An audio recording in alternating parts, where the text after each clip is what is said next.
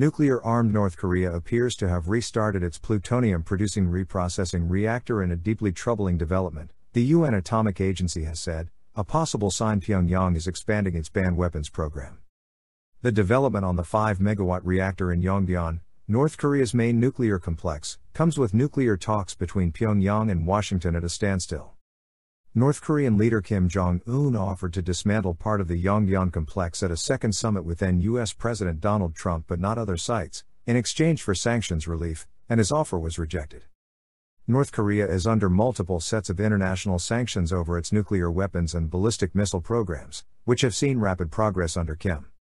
Since early July, there have been indications, including the discharge of cooling water, consistent with the operation of the reactor, the International Atomic Energy Agency said in its annual report.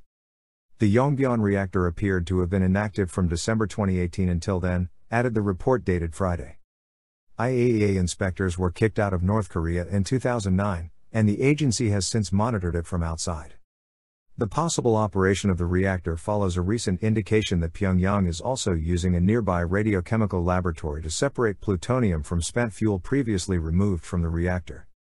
The signs of the reactor and laboratory operations were deeply troubling, the IAEA said, adding the activities were a clear violation of UN resolutions. A senior U.S. State Department official said Washington was aware of the report and was closely coordinating with partner countries. This report underscores the urgent need for dialogue and diplomacy so we can achieve the complete denuclearization of the Korean Peninsula, the official told AFP. We continue to seek dialogue with the DPRK so we can address this reported activity and the full range of issues related to denuclearization. U.S. North Korea envoy Sung Kim last week reiterated his willingness to meet his North Korean counterparts anywhere, at any time.